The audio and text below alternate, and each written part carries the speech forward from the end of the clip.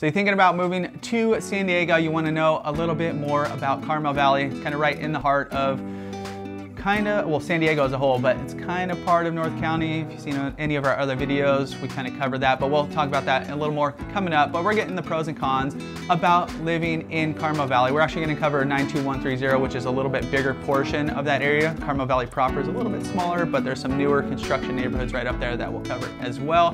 So we're going to get into that and give you the good and the bad about living in Carmel Valley.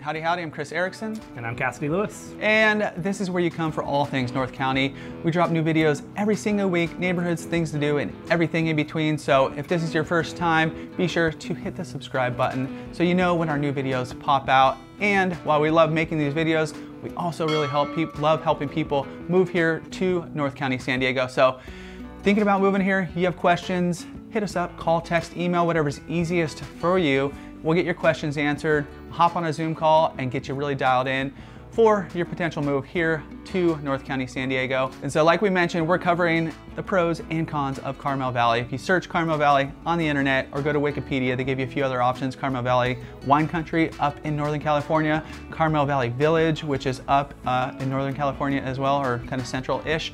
We're not covering those. This is Carmel Valley, San Diego, right in the heart of North County. If you look at our channel, we're North County, San Diego. So we've covered it in a few other videos, kinda. So where is Carmel Valley located? It is right east of the 5 freeway that goes along the coast there in San Diego, and then is split kind of in half between the 56 highway. Carmel Valley is not a coastal city, really. It's kind of right there on the edge and doesn't have ocean frontage. So like Chris said, we are covering 92130, the zip code, which is mostly Carmel Valley, but also encompasses some neighborhoods kind of around it as well. So we're gonna get into the pros and cons of kind of everything in that Carmel Valley area. Let's get into the first pros of living in Carmel Valley, and that's location. It is definitely one of the most centrally located, kind of larger neighborhoods here in San Diego. Like Chris said, it's right on the edge of North County. We kind of have the 56, and that's kind of our dividing line as you go up towards Oceanside and Fallbrook, as the North County proper is. But it is super close to a lot of businesses. A lot of new companies are coming into kind of that central San Diego area. Kearny Mesa, Claremont, all of those areas are super easy to get to from Carmel Valley. And if you're commuting downtown, it's really not that long of a drive. Like I said, it's about a 20-minute drive to the airport for most days, depending on traffic. And so it's about the same to downtown San Diego if you are heading down there for work. And also if you work in North County, if you work in Carlsbad or you work in Encinitas, it's a quick shot straight up the 5 freeway to get up there too. So convenience-wise, definitely one of the pros. Next pro on the list, we'll kind of cover a little later, it could be a con too, but it's the neighborhood as a whole. It's a giant master plan community, but most of it is pretty new in this whole scheme of things of living in San Diego.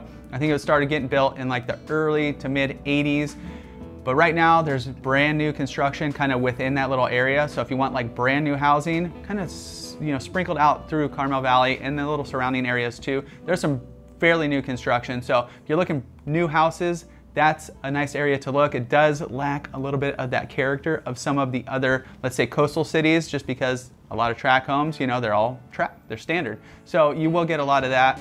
But if that's what you're looking for, that might be a spot you might want to check out. One of the other pros to think about are the schools in the Carmel Valley area. There are some really great school districts, education-wise, really great school districts, but also sports-wise. There's Cathedral Catholic, there's Torrey Pines High School, so there are some really good options if sports are something your kiddo's thinking about as well. All of the schools in this area are a reason people move to Carmel Valley. And where Carmel Valley is located, a lot of the newer master plan communities, they have put aside a lot of open space over the years. So running just actually to the south end, there's a big preserve that goes way inland, almost, it might even meet up to the coast at some point, but there's like a waterfall in there at certain times, and I don't think it's running right now, but sometimes when we have some rain and stuff, there's a little waterfall people hike to in there. But there's also a few other trail systems throughout the Carmel Valley area, so a lot of them are accessible from these neighborhoods, and like I said, some of the newer neighborhoods are incorporating some of that open space and connecting trails and stuff. So the main one is at the bottom section. There's a little bit in that central section. There's a little trails on the north section. So you got a lot of opportunity for that. And then if you want like some coastal hiking, Torrey Pines is a great little area. A lot of people go there, so weekends it's packed, it's crazy. Once again, we talked about it in other videos, you can get a pass, a parking pass that does work there. If not, it's like 10 bucks to park there. There's the eastern portion parking lot and the western portion parking lot, but either way, you can get out there and hike these coastal bluffs. It's really pretty. It's killer if you get there for a sunset or something. But like I said, weekends are packed, so go midweek. Definitely holidays are crazy, but you have access to that. It's not in Carmel Valley proper, but it is super close. You could just shoot right down to 56 and kind of get there pretty quickly. So with the kind of newer community, master plan community in Carmel Valley, you get a lot of the strip center style shops, bigger chain restaurants, chain markets, grocery stores, all those types of things. So there's not a ton, so it's kind of a pro and con that there's a ton of amenities. That's the pro. There's movie theaters, there's just a ton of things to do. But there's not a ton of kind of that local restaurant options. There's very few. There is a newer shopping center called One Paseo, which is on the west portion of Carmel Valley. And there are some kind of cool spots in there to check out. It's definitely a little more high end for like the shops and stuff they have in there. But that is one of the newer spots that a lot of people are really enjoying. And it's one of the only places that has a local brewery. Harlan Brewing is right in that little section too.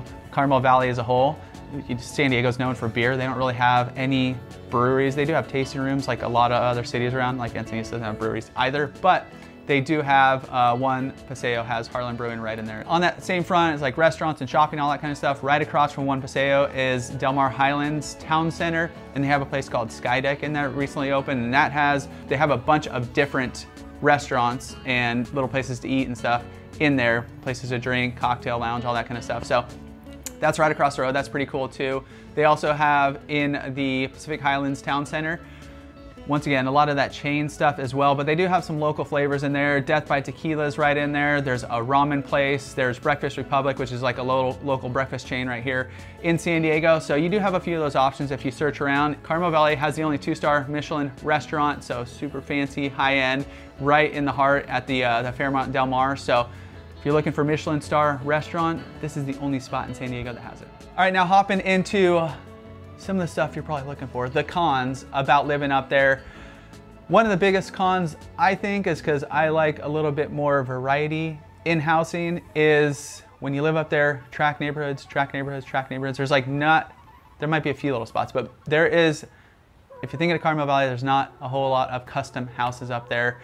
There's the original kind of older track neighborhoods up there. Like I mentioned earlier, there's some newer track developments being built. Some really killer places. Pacific Highlands is one of them that we mentioned as well, like 3,000 to 5,000 square foot houses up there. Kind of the style is just nice and bright and white, and they have the shopping center right up there too. But it is, it is track neighborhoods as well. So if you're looking for custom feeling, custom neighborhoods, this is probably not the spot for you. So one of the other cons would be pricing. Carmel Valley over the years has become one of the most expensive communities in San Diego to live in. Some of it's because of that central area that we talked about. Some of it is just the school districts. Some of it is the size of the homes you get. So just comparing kind of the towns just to the north of it, other than Del Mar and Solana Beach, which are kind of pricing outliers. Compared to Encinitas and Carlsbad, Carmel Valley comes in right in the middle. Encinitas being the highest, Carmel Valley being second, and then Carlsbad being below that. And I think if you pulled that kind of the right on the coast portion of Encinitas out, Carmel Valley would be very, very close to kind of that same mark as Encinitas. And kind of just comparing types of housing between Encinitas and Carmel Valley, you get a little bit more square footage in Carmel Valley, but in Encinitas you're gonna get a little bit more custom, a little bit more, a little bit more land, a little bit more yard. Where Carmel Valley is pretty strictly, you're getting a bigger house on a smaller lot. Another thing about Carmel Valley that I kind of see as a con, When we think of North County, in a lot of our other videos, we kind of talk about the vibe, and it's like that beach, coastal living lifestyle. Carmel Valley, if you look at it on a map, it's just on the east side of the 5 freeway, but it doesn't seem to have that coastal feel. So you're like not, certain little neighborhoods are not that far from the water, but it doesn't seem to have like a Encinitas vibe or a Carlsbad vibe or Oceanside vibes. And while you are somewhat close to the ocean, you don't have your own beach in Carmel Valley because it's not right on the coast. And beach-wise, I think the beaches a little bit further to the north, Encinitas, Cardiff, Carlsbad, are a little bit better, a little more accessible. There's a little more beach up there. There's a little bit at Torrey Pines, or if you go to, you know, certain little sections of Del Mar. But I just think the northern coastal beaches are a little bit better. The last con we're going to chat about is the traffic in Carmel Valley.